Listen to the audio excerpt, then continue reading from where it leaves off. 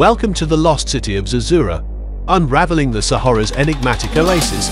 Now, you might think you know the Sahara, but I assure you, there are secrets buried beneath its endless dunes that few have ever dared to uncover.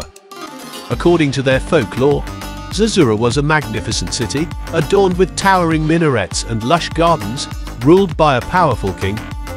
But, like a mirage, this city vanished without a trace, leaving behind only whispers in the desert winds. Now, you may wonder why this mythical oasis remains shrouded in mystery. They believed that revealing the oasis' whereabouts would lead to its demise, as greedy outsiders would exploit its resources. But the intrigue doesn't end there.